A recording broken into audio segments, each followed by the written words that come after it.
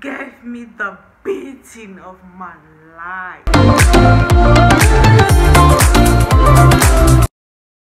Hey guys, welcome back to my channel. This is your girl Genevieve Tatiana, aka Chocolate Puma. Guys, I am so grateful for the love you guys showed on the first video. The subscriptions were crazy, the love was massive, the sharing, the comments and everything. I am so happy for that. Please guys, continue watching, continue sharing, and if you didn't subscribe, kindly subscribe. And also please, if you subscribe without watching the video, YouTube immediately takes out your subscription, so it doesn't count.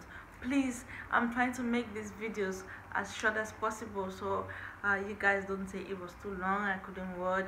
Kindly watch the video, share and subscribe, leave a comment, give me thumbs up.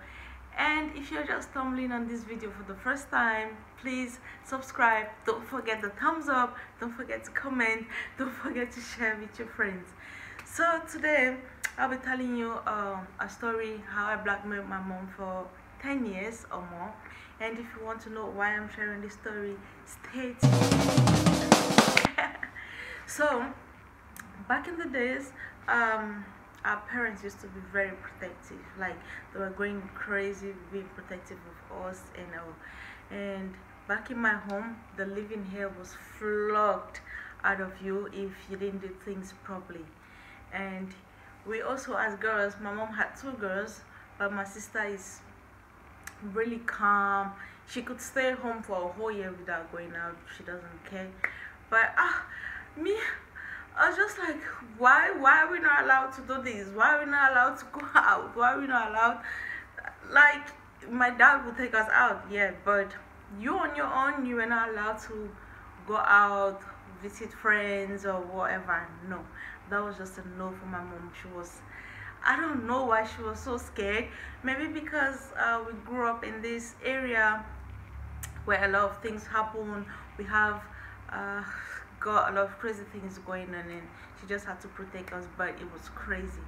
And so you had literally no excuse to give to be out, because each time you were given an excuse to go out, that thing will be immediately bought for you. Like, this is the deal.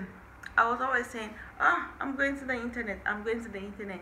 And then before you knew it, there's this internet key we used to use back in the days for internet. It's like a USB. You plug it on your laptop and it gives you internet. You could also share Wi-Fi and this. So my mom got it because I was always like, I'm going to the internet, I'm going to the internet. And so she no more internet for you. You know what, let me just get this key and let me see what excuse you give.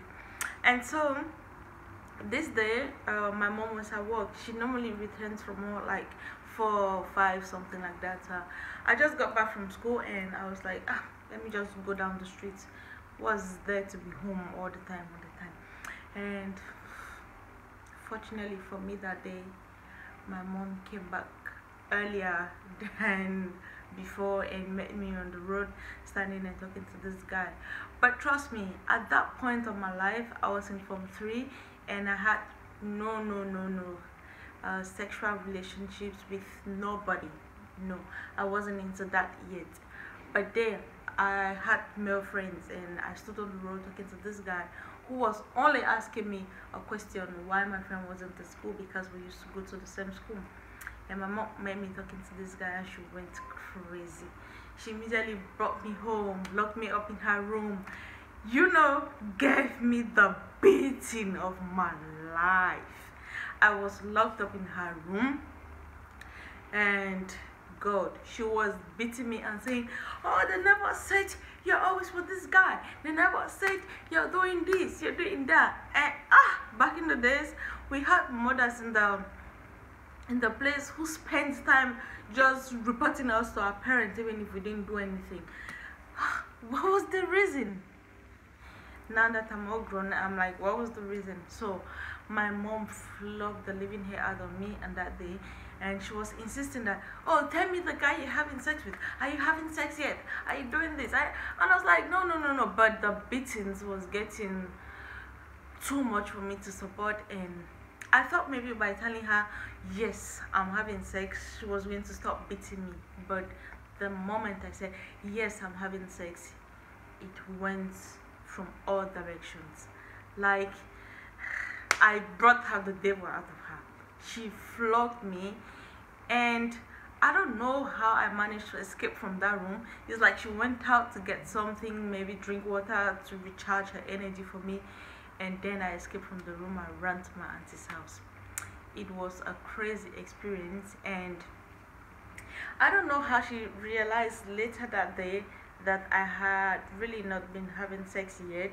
I was not into any sexual relationships with nobody yet, and she didn't apologize though. But um, when I realized she knew I wasn't having sex and she had beaten me for no reasons, I started blackmailing her. Like, if I did anything and they shouted at me, I'll just be like, oh, you remember that day you beat me up in the room? Like, I didn't do anything and I just got beaten like that. Do you remember? I'm still mad at you for that thing. And I will get whatever I wanted to get. So each time she did, or anytime I did something wrong, I always say, oh, do you remember that day you beat me up for nothing? Like, I literally did nothing and you flogged the living hell out of me. She would change and be like, oh, okay, yes, but it's been long. Why is she talking about that? It's a past story and this and this and that. Guys, anyways, the reason why I'm sharing this story is to let you guys know, please, please, please, never accept something you didn't do. Even if you feel like you saying, oh yes, I did that thing, is going to remove you from a bad situation. No, it could maybe tarnish your reputation, make you or make people see you in a different way. People will not realize you're telling a lie because you want to save yourself from a bad situation. So please, never you accept anything you didn't do. Never you accept anything on behalf of anyone. Never you accept anything because you're trying to save anyone, because who knows, what if you go for prison for that? What if you get beaten like I got beaten? But yeah, so that's the thing. That's why I'm sharing this story. And I blackmailed my mom till 2019. I let go of saying, oh yeah, you remember that day you flogged me for something I didn't do.